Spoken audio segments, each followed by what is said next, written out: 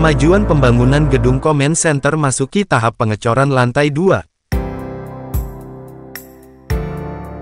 Saat ini proyek pembangunan gedung Command Center Polres Karawang masih terus dikerjakan.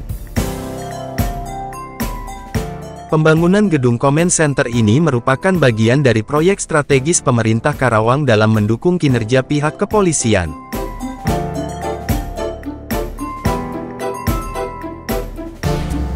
Pembangunan gedung Command Center ini telah dimulai pada tanggal 14 Juli tahun 2022 lalu. Saat ini progres pembangunan telah mencapai 44%.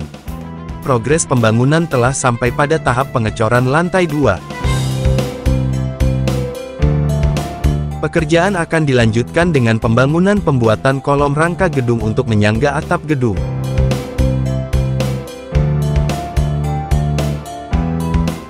Sebelumnya pekerjaan difokuskan pada lantai 1. Ruang lingkup pekerjaan meliputi proses lanskap dan infrastruktur, serta pemasangan dinding. Seluruh pekerjaan di lantai 1, hampir seluruhnya telah mendekati progres 100%. Pembangunan gedung Command Center Polres Karawang ini ditargetkan akan rampung pada akhir tahun 2022 ini.